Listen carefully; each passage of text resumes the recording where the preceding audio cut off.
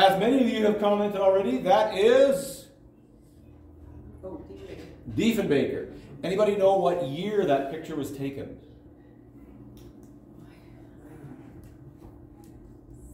1960.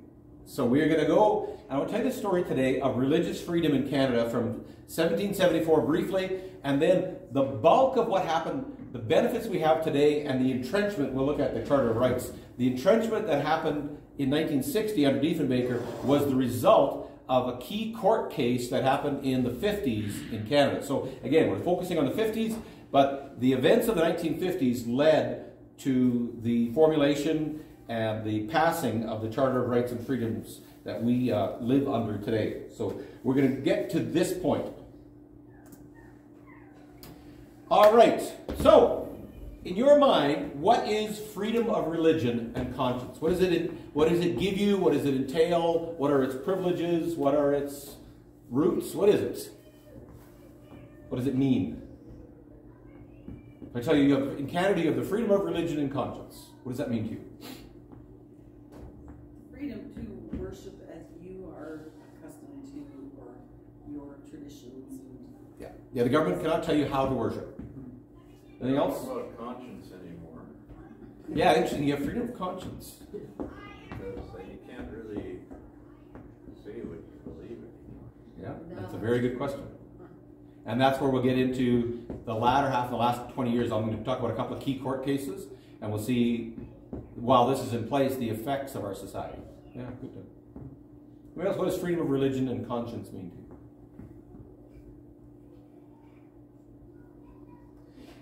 If you look at the Charter of Rights and Freedoms, just this bottom section, Fundamental Freedoms, Section 2, everyone has the following freedoms. The first freedom, and in these documents, word order is critical. So the very first freedom you have is freedom of conscience and religion. Whereas no one can compel you to act against your conscience, which is an interesting argument. So if you're in a school system, and the school says you must do this, you can say, no, that is a violation of my charter freedom of conscience. So I remember when Christina, there was a dance they had to go to and she didn't want to go. And we said, you know, in a sense, this is, and it was on Halloween in particular, so this is a violation of our right of conscience. You know, we don't celebrate Halloween in our house. We give out candy, but we don't celebrate it, right? So, and then freedom of thought, belief. Here's the tricky one that Doug alluded to, freedom of opinion and expression. Freedom, including the freedom of the press and other media and other medium of communication. You have the freedom to believe what you want, think what you want, have your own opinions, and then to express them as you so desire. That's entrenched. Freedom of peaceful assembly and freedom of association. You can associate or create associations, the Legions, the Lion Club, whatever, and you can peacefully assemble without any restrictions. So this is the first freedom entrenched in the Charter of Rights and Freedoms. You should put this on your wall, and every church should have this on the doorway, because this is what allows us, under the current law, to function the way we do. And that's why all the challenges in the last year have been challenging the Charter. So what is it about Canadian culture, what is it about Canadian values that we stick freedom of rights and freedom of religion and conscience as the number? It is not in the US, it's later on. Freedom of speech comes later on. But in Canada, freedom of religion and conscience is so central to who we are that it's the first freedom that we stand on. So what do you think? Why is it Canadians elevate freedom of conscience and religion to such a high, to the number one spot of freedoms? Why is it our first freedom?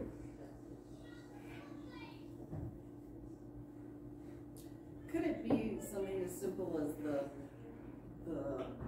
leadership that was at the time, that's kind of what they valued, and so then they kind of put that on the country? Sure. It's a reflection of their values. Yeah. Could you close that door, Don? All right, this information, by the way, I'm giving you, this is the source, just so you know I'm not making stuff up. And this stuff is from last year, actually, so it's relatively recent. Here's the status. I want to begin this section on the status of religion in Canada. Those of us who, obviously we go to church, we think we're really in trouble. And you know, compared to the 1950s, yeah, massive decline. But it's probably not what we think it is. 3 years ago, Angus Reid did a thing called Faith in 150 as Canada got older. And how do you think the situation in Canada compares to your home country when it comes to religious freedom? Immigrants think Canada is better, by only 43% of them think religious freedom is better in Canada. Their children think it goes into decline, but their grandchildren feel they have much more freedom than their parents did. Interesting observation. So I'm going to dump a ton of statistics on you, and you can decide what they mean. All right, Donna. May 17th, 2017, how does a person's religious belief or lack thereof affect the way they think about social issues? I'll get you to pause there. That was the question Angus Reid was asking. How does faith interact with social issues? Keep going. New data from the Angus Reid Institute and Faith in Canada 150 suggests that faith plays an important role in the way most Canadians see themselves and respond to challenges in their lives. Likewise, roughly half say that their personal faith is important in shaping their approach to the issues of the day. So about half of Canadians claim faith of some kind or another, and then that faith intersects with society. And that's why this whole series that we've been doing for this length of time is what we're discussing, because people believe, and we know that to be true, that our faith intersects how we live our lives. And so it should. How are you doing, great, Don? A slight majority of Canadians say that personal faith and religious belief is important to them in terms of defining their personal identity, 54%, overcoming challenges in life, 59%, and affecting how they view problems in their society, 52%. Two-thirds of Canadians, 66%, say that there are absolute rights and wrongs that apply equally to all of humanity, while one-third, 34%, say morality can be relative between people and cultures with different answers for different groups. So a small majority of Canadians, that their faith defines their identity, larger group identifies that helps them with challenges and how they view society. So Canada's really split between those of faith and those not of faith, where it used to be probably 70 to 80% were of faith. Now in our time, it's about 50-50. So here's how Canadians view themselves. The non-believers are the gray at 19%, the spiritually uncertain are 30%, privately faithful, in other words, their faith affects them privately, but they don't practice it publicly. And the religiously committed, that would be you, you represent 21% of the population. So about 21% of Canada considers themselves religiously committed. How would you describe the importance of your own personal faith or religious belief in terms of how you see yourself, your daily activities, how you deal with challenges? Donna read these up for us. And how you think public issues. So a small majority of Canadians say faith impacts how I think, who I am, how the government should function, and how I deal with the problems of life.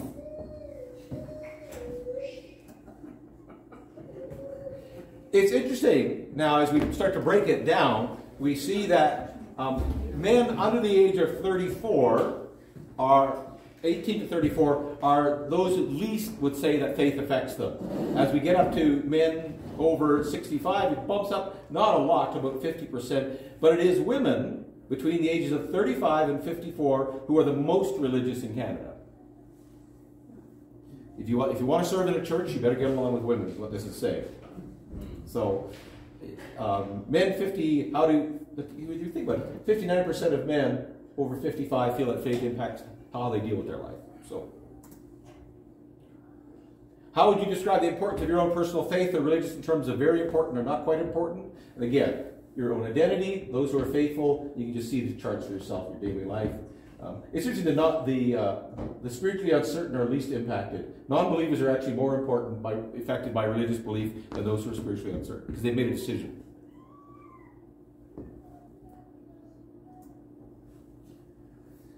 Which of these two broad statements is closer to how you personally feel? People are fundamentally sinners and in need of salvation. People are essentially good, and sin has been invented to control people. As you can well imagine, non-believers feel the latter, while Christians feel the former.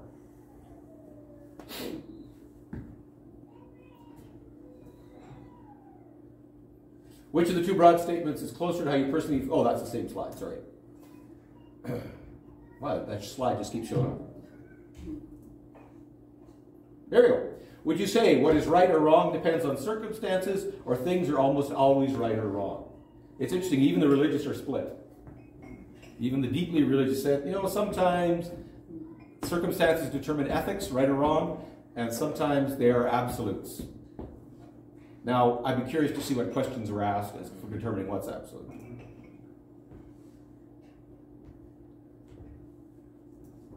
My slides are repeating themselves. Here we go. What is the best way to live your life? You should be more focused on achieving your own happiness or being concerned about what others think. Which province is the most generous and magnanimous and is more concerned about their neighbor than any other province? Saskatchewan. More people in Saskatchewan are concerned about their neighbor than other provinces. What is the most selfish province? Quebec. Wow. As of when? When was this data? 2017. Okay, not that long ago. Yeah, no, it's not. When it comes to issues like abortion and doctor-assisted death, where do you personally place your highest priority? Freedom or preservation of life? Who is the most, it's the spiritually uncertain. It's those in the middle that struggle the most. Eh? While religiously committed are just on the edge of, at all costs, preserve life, at all costs, for freedom. It's a bit of a loaded question. What I want you to see is that faith is interwoven through Canadian culture. The reason that freedom of conscience and freedom of belief is so critical is because Canadians are still spiritual people who want to express their faith. Now, whether it's, me and God for a walk on a Sunday afternoon and I don't go to church anymore, or I'm committed to assembly. Whatever the nature of faith is, though, the majority of Canadians, a slim majority, believe there is something beyond this life. And Trudeau, okay, I'll let him stand the quote. Myrtle, would you quote Pierre for us? The golden thread of faith is woven throughout the history of Canada, from its earliest beginning up to the present time. Trudeau says that this idea that the golden thread of faith is woven through Canadian history. And I like it. It's a great metaphor. And we're going to see how that happens. So let's take a look at the roots of religious freedoms in Canada before we get to the current status. Canadian common law is based on British common law. So when the BNA was founded, it was based on British common law. So we have to go back to British common law to get the very beginnings of the root. In 1215, when the Magna Carta was signed, the very first clause, I'm guessing this is small for Bonnie? For Myrtle? Shirley? Yes, it is. I'm looking right at you. Murray. The Magna Carta, 1215, the very first clause. This chapter has confirmed for us and our heirs in perpetuity that the English Church shall be free and shall have its rights undiminished and its liberties unimpaired. So, at the very beginning of constitutional law in the United Kingdom, liberty of the church, in this case the Church of England, it was kind of biased, wasn't he? Undiminished rights and unimpaired liberty. So our freedom, our religious liberty that we have in the Charter is rooted in the Magna Carta. And then we brought in Quebec. Canada's story of religion is so very different than the American story. The American story is one of a pioneer and independent spirit. Canada always has the tension between French Catholic and English Protestant.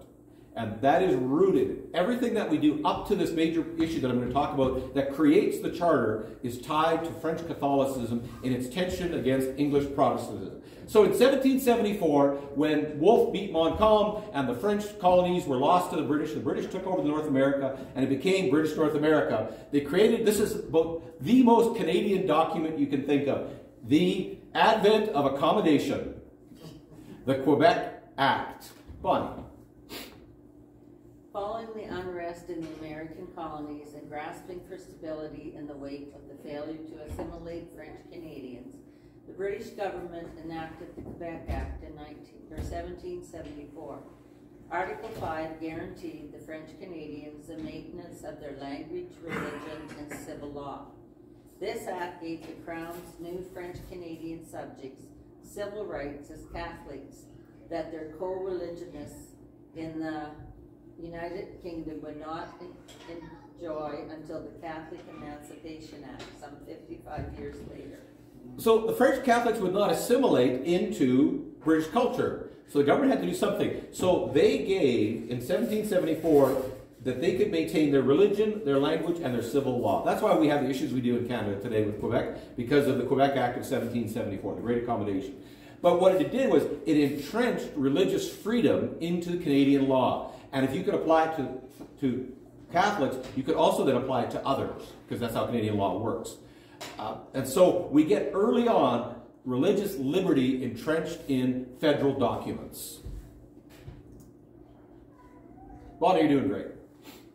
Rather than seeking to eradicate the pre-existing structures and institutions founded, maintained, and operated by the Catholic Church, the Quebec Act preserved these religious and civil institutions, and in doing so established religious freedom as a prominent force of pluralism and stability in Canada. Canada was founded on pluralism. That's why we hear so much in Canadian culture about diversity and pluralism, because we were founded on two warring cultures living beside each other and having to sort it out. The French Canadians and the Protestant Brits, again, or the Catholic French, and they said we've got to figure out how to live along beside each other. And so pluralism is ingrained in the thinking process of Canadian law. That's why we have it today. All because of Wolfe and Montcalm. I always tell people Wolfe won that war, but he lost the peace. Then in 1867, when Canada became a state or a nation under the British North America Act, it was the background language, or the tagline today, we would say, hashtag 2 nations, 1 state. Because we had to create, how do these two coexisting systems not kill each other? Doug. The British North America Act of 1867, subsequently the Constitution Act, brought British Protestants and French Canadian Catholics in Quebec, Ontario, Nova Scotia, and New Brunswick together into the Dominion of Canada. The British North America Act addressed the question of various denominational schools, as the first schools established in what would become Canada were founded by various religious communities, both Protestant and Catholic. The history of Canadian government is that schools and hospitals, care homes were all religious. They were all church founded. Can you think of a hospital that has church roots? St. Paul's. St. Paul's. The Grey Nuns. Yeah. Winnipeg, St. Boniface, the Grey Nuns. Yeah. I mean, the word hospital is the word hospitality, right? It's a place to be cared for. And so the government says, okay, now what do we do with religion? Because religion has entrenched itself in education and healthcare. So, Section 93, Bonnie, if you would be so kind. Section 93 makes Sorry. provision for separate schools for Catholic minorities outside of Quebec and the Protestant minorities in Quebec, and affirmed the provincial government's jurisdiction over key areas like education, guaranteeing the rights of denominational schools. The new Canada was not based on the removal of religion from public life, but on the constitutional recognition of religious difference and distinctiveness. Within Canada, when did religion and politics partner up? We would say, get into bed together. When? In 1867, in the BNA Act. We have never had separation of church and state. There has always been a tie between church and state in Canada. We hear a lot from America, and we're going to address this near the end, the difference between the American model of separation of church and state and the Canadian model. But within the Canadian model, state has the state has always governed marriage, it has always governed divorce, it has always governed religious freedom. So you cannot separate church and state within Canadian law because it's ingrained in the very beginning because of the French Catholics, right? So now you have, in Manitoba and these places, these minority schools, these little French Catholic schools. Well, you're not going to abolish them, but you let the province decide. And in Quebec, you have these little pockets of Protestant schools, the Anglican school and the Baptist school, whatever. And so you get all these protections. Later on, or last week, we saw in the Bible school movement, right? The Mennonites come to Canada and they start schools. The government says, go right ahead. They charter them. They give them the freedom. We have charter schools. So we never had the removal or the separation of church and state. Rather, we had constitutional recognition of the existence of the church and its role in society. The government of Canada has always acknowledged the beneficial role of the church to the state. Very different than the American model. The core of the BNA Act recognized religious devotion, expression, and practice. And here's the key phrase: have a role to play in informing the public good. The reason that our church doesn't pay property taxes is because the province of Saskatchewan recognizes that church plays a role in informing the public good. Therefore, it does not need to be taxed. So that phrase is central. And as long as the church continues to inform the public good, the relationship is stable. The state said churches are good for society as a whole, and we want to protect that goodness. Now, fascinating, eh? That we're supposed to be we're salt in society. And then along came Manitoba. Oh, Manitoba. First had a rebellion, then they made a little postage stamp province, and then CBC made a vignette about them. Remember that little Manitoba government vignette? Is it really warm in here? Yes. No? Okay. All right. Who said no so quick? Harlan. I'm just normal warm because I'm talking. So, remember, we've got French Catholic schools that are independent from the public school system. In 1890, we had the Manitoba School Crisis. Oh, bless you, Bonnie. It lasted 10 years, and it's considered one of the most controversial moments in Canadian educational history. And its heart was getting rid of this entrenched religious freedom that had been entrenched in the BNA Act only 26 years before. Joni, I think we're good with big words. First paragraph. The Manitoba schools crisis spanning over a decade. Oh, I read that already. Sorry. You can read the next one. When Manitoba was created, it had two public school systems, one French and Catholic, the other English and Protestant. But by 1890, one of the fears of the Métis had come to pass. English Protestant. Oh, we missed a line. Immigration from Ontario had created a large English Protestant majority who resented public funding for French Catholic schools. So, as the English people in the 1890s moved into Manitoba, there's been an exodus or an entrance of farmers. They became a whole lot more English-speaking people in Manitoba, and they're paying taxes for whose school? The French minority school. They're going, why should my English Christian taxes pay for your French Catholic school? And there was a bit of a row over this issue. So the province said, what are we going to do? We've got a rebellion on our hands. Our taxpayers are screaming mad that they don't want to pay for French Catholic schools. Dylan. Responding to this pressure, the province passed the Manitoba Schools Act, which created a single, non-denominational school system in English only. So what did the province say? If you're going to argue about Protestant, English-speaking and French Catholic, we're going to do two things. We're going to get rid of them both, and we're not going to make either religious. They're going to be non-denominational, and they're all in English. That's it. So what they do is they booted both systems out and created a third system. And who do you think was happy?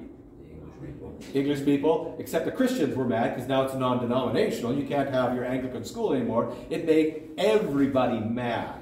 Kind of like when you try to solve a problem between two children, you come up with a third solution and both of them get angry. That's exactly what happened. Dylan. The Manitoba Schools Act actually defined both the Manitoba Act and the BNA Act, which had provisions to protect denominational schools where they existed at the time a province joined the Dominion.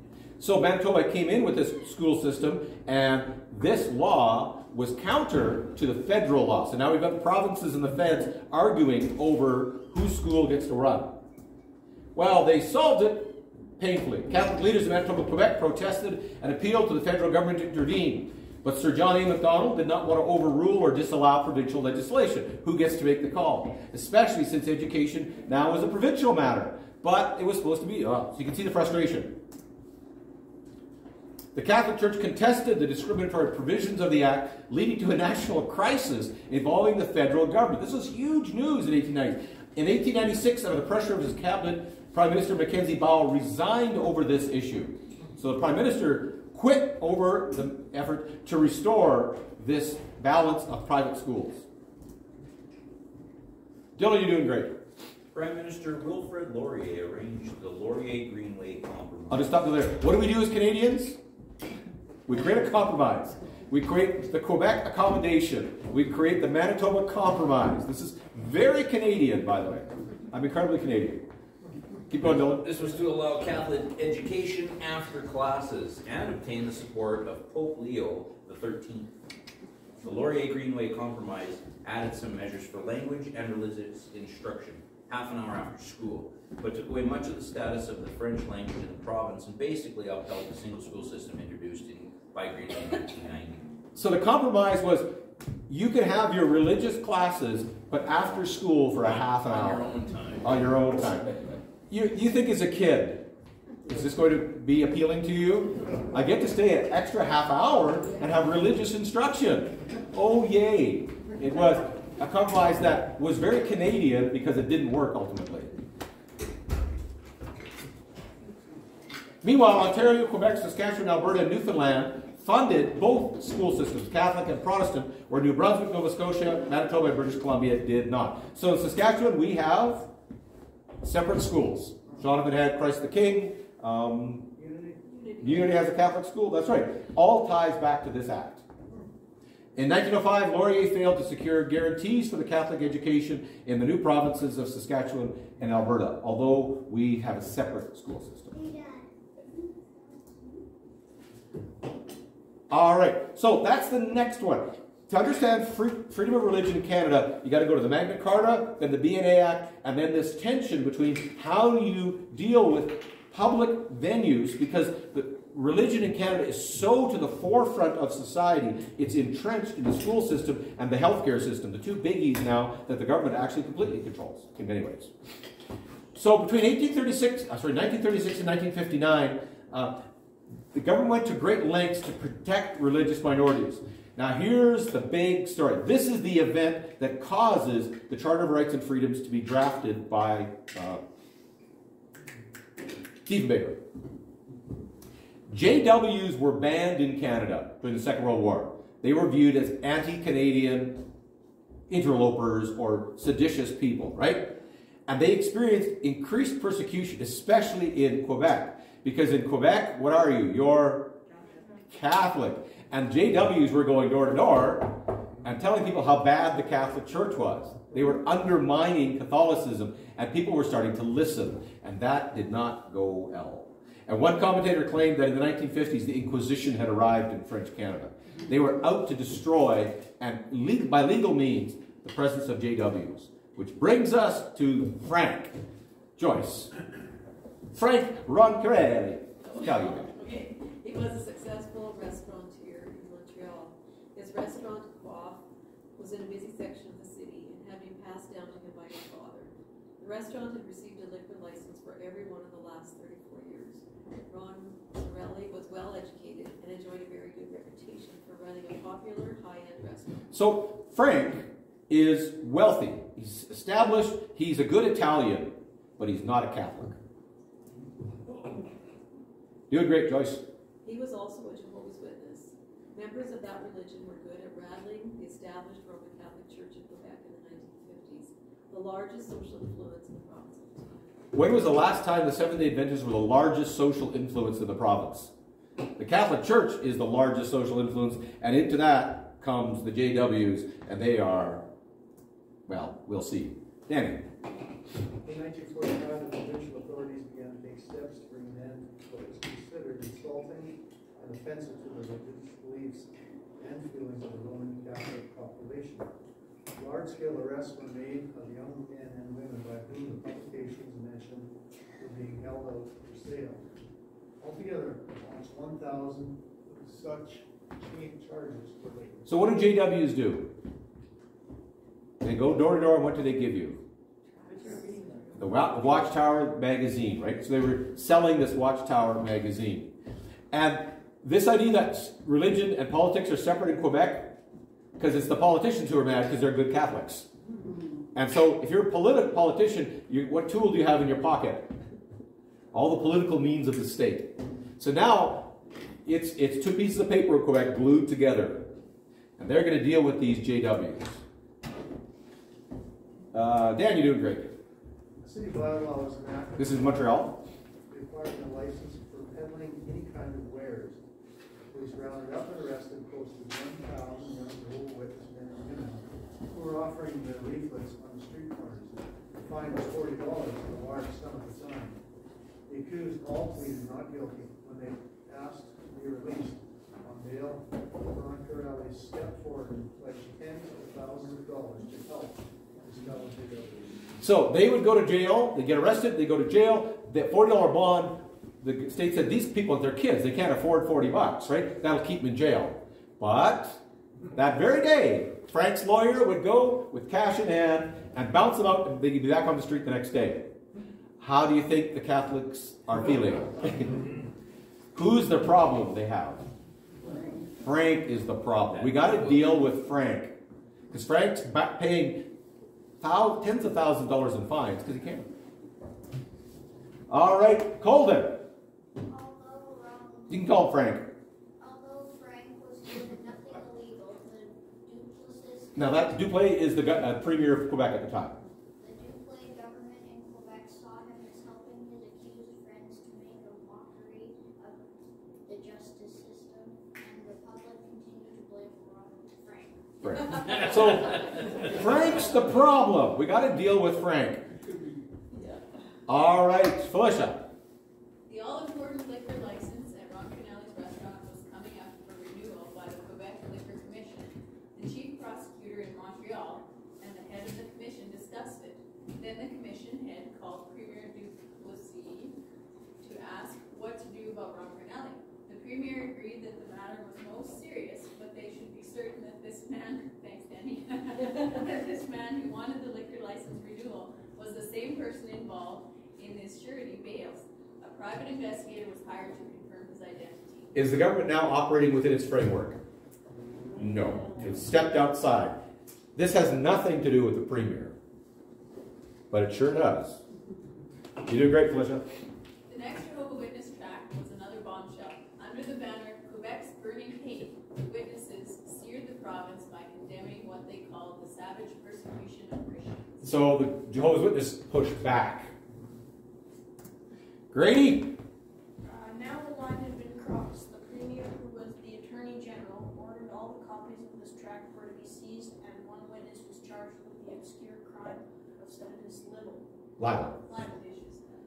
Within the week, which also happened to be when Frank applied for the renewal of the restaurant's liquor license, the license was denied, and the premier declared that no further liquor license would be ever granted.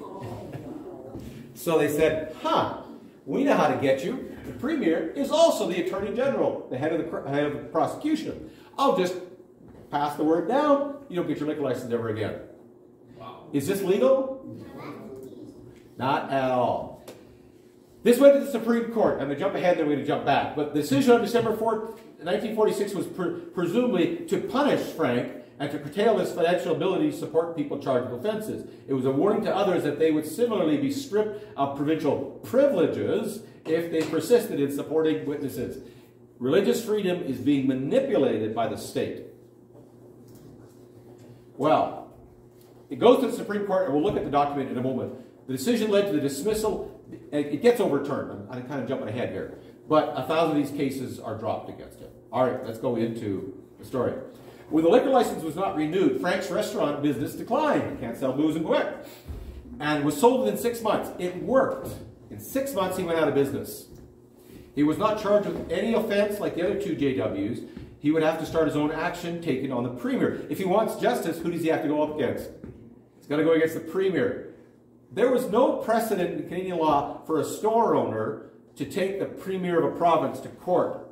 And he charges him. He files a lawsuit against the premier seeking $119,000 in damages. All right.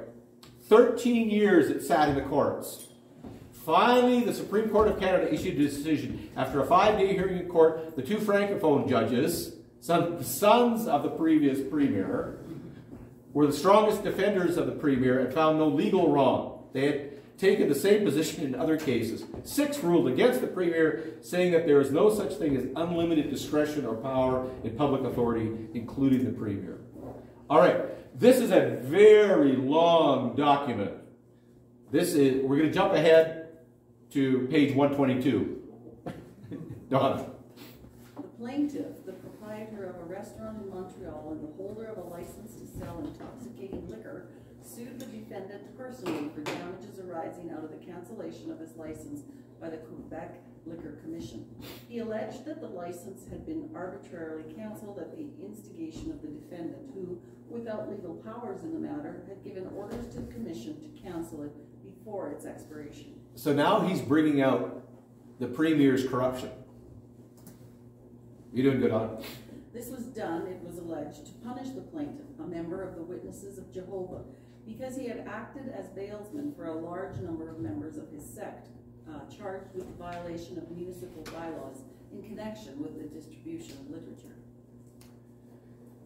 All right, this is the judges, by the way, the guys that dissented. These three are the sons of former premiers. The action should be maintained, and the amount awarded at trial should increase by $25,000. You can say, man, he had really been worked over by the premier. But wrongfully, without legal justification, causing the cancellation of the permit, the defendant became liable for damages under Article 1053 of the Civil Code. So the premier lost the court case, and Frank won his case 19 years later. The defendant was not acting in the exercise of any of his official powers. What this is saying is that the state has no right to persecute religion for its own bias. There was no authority in his department enabling the defendant to direct the cancellation of his permit.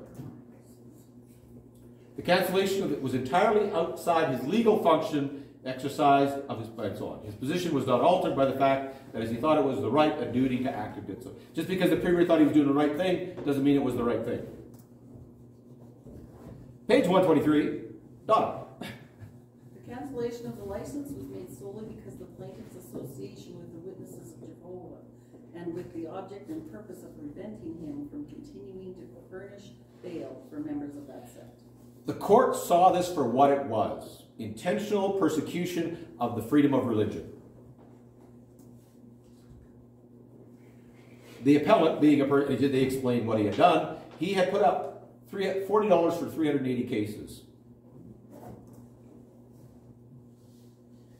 This just talks about when he was the guy who owned the liquor license.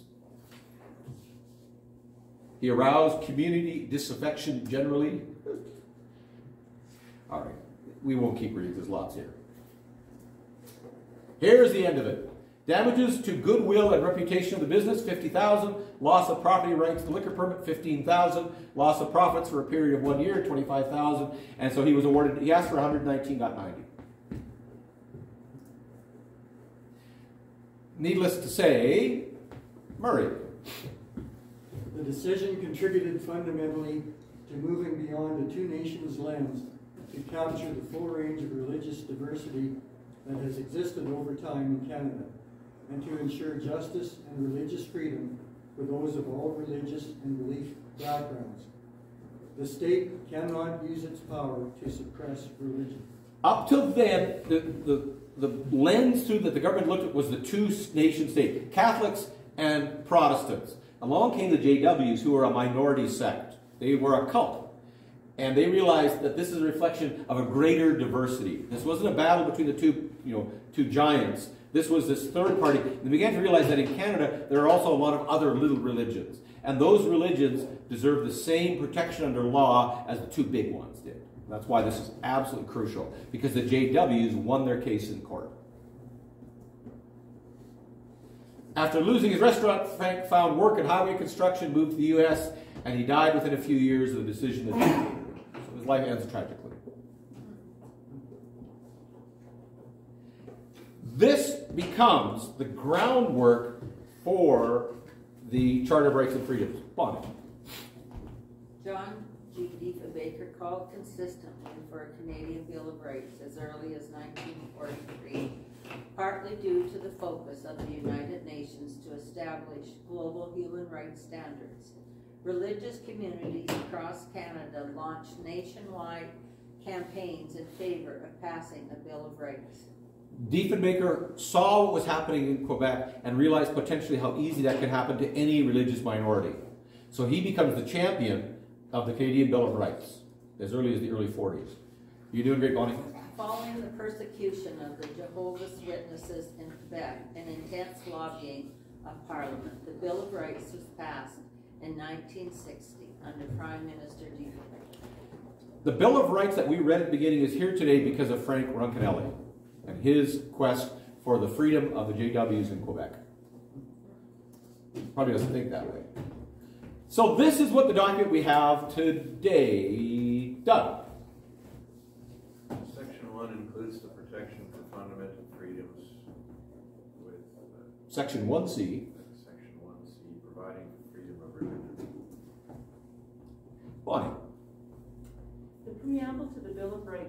reinforces the role of religion in the Canadian public square.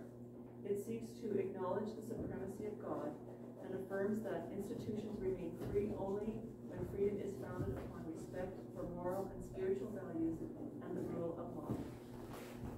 Strange thing about being Canadians, you often know more about the Americans. You know, we the people, in order to uphold a more perfect union, to establish justice and ensure domestic tranquility, whereby for the common defense of something else, that's the preamble to the American Constitution. I got part of it.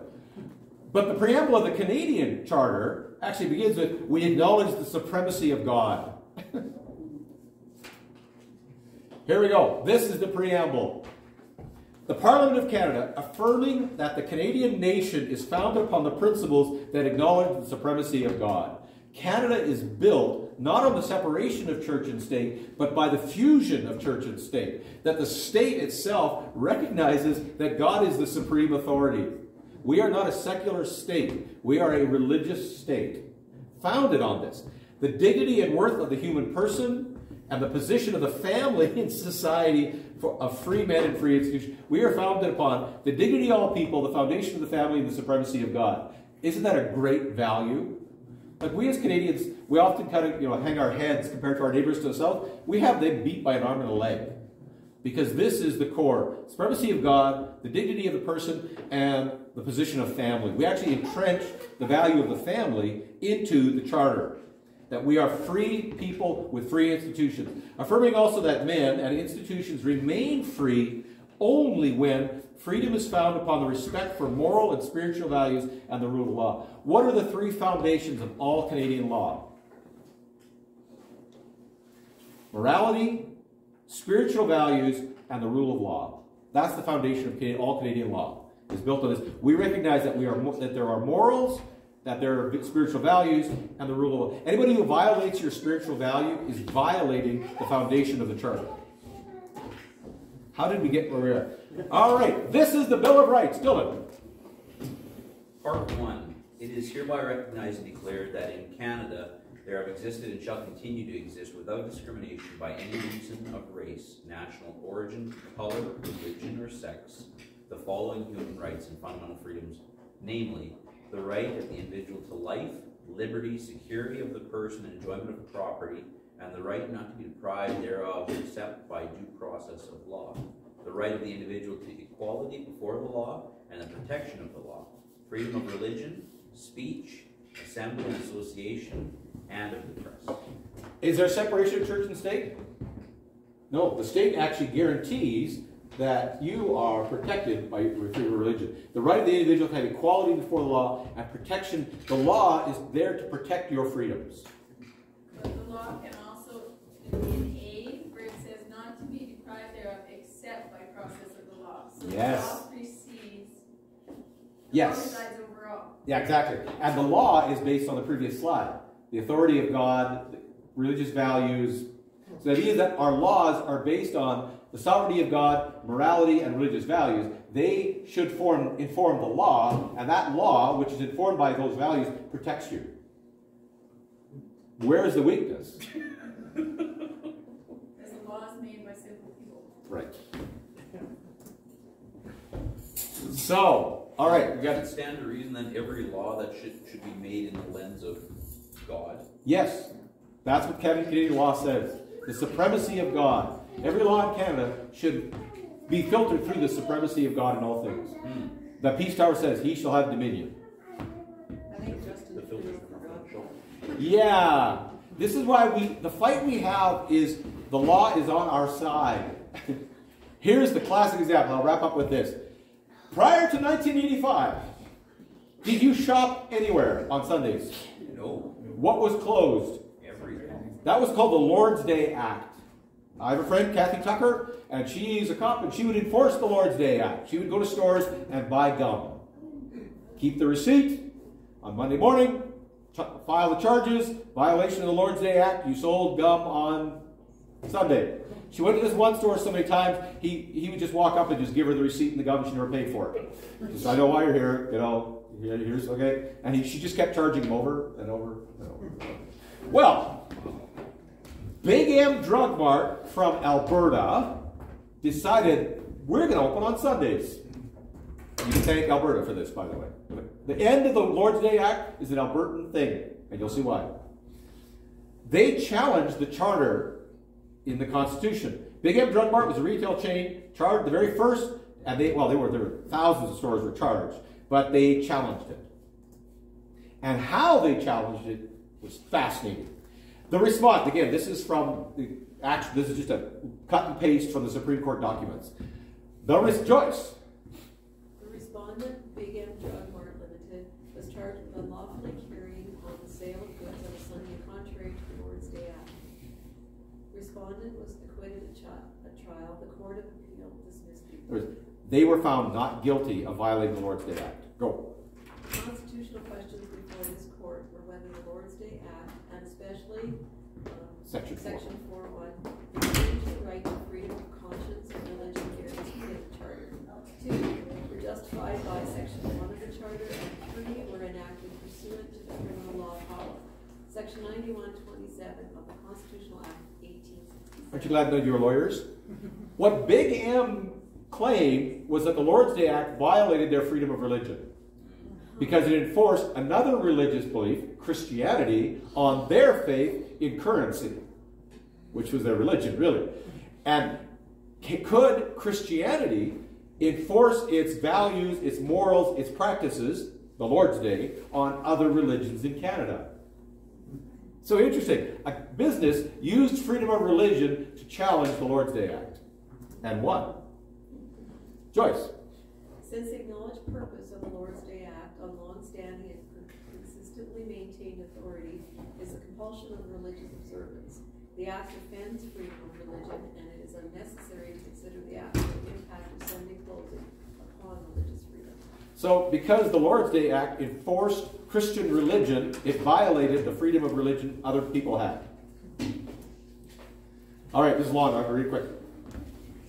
The Lord's Day Act, to the extent that it binds all to a sectarian Christian ideal, Sunday, works as a form of coercion, inimicable, and it's the opposite. You're trying to coerce people to follow your religion, and we have to protect all religions. The Act gives the appearance of discrimination against non-Christian Canadians. I want to work. You can't tell me not to work. That's a Christian thing. Religious values, remember that was way back that we just read, rooted in Christian morality are translated into a positive law binding on believers and non-believers alike. Exactly what the Lord's Day Act did. It took Christian law, thou shalt not work on the Sabbath, and bound it or forced it on everybody. Non-Christians are prohibited for religious reasons from carrying out otherwise lawful, moral, and normal activities, selling gum on a Sunday. Any law purely religious in purpose which denies non-Christians the right to work on Sunday, denies them the right to practice their religion, and infringes on their religious freedom. See the dance? You can't enforce. So the state protects your freedom of religion, but the state cannot enforce religion on anybody else, particularly your religion on somebody else. Protection of one religion and the concomitant non-protection of other imports a disparate act destructive of the religious freedom of society. That makes sense to you? So, the power to compel on religious grounds the universal of observance of the day of rest preferred by one religion is not consistent with the preservation and enhancement of the multicultural heritage of Canadians recognized in Section 27 of the Charter. So the Lord's Day Act was repealed on the grounds of freedom of religion. This established a broad definition of religious freedom that set a precedent in Canada. Freedom of religion is the right to entertain such religious beliefs as a person chooses. The right to declare religious beliefs openly and without fear of hindrance or reprisal, and the right to manifest belief by worship and practice or by teaching and dissemination. That's what freedom of religion. At the beginning I asked you, what is freedom of religion? That's the Canadian definition. But you cannot enforce your freedom on someone else's freedom. So you can't say to people, well, my religion says we should all wear, what's that thing called, Joni? Duke? Yeah, so my religion says that all women have to wear a duke. Duke? You cannot enforce that on other people. You see where freedom of religion is important. But yet they can make you work on Sunday. Yes, your employer can make you work on Sunday. So now we live in Canada.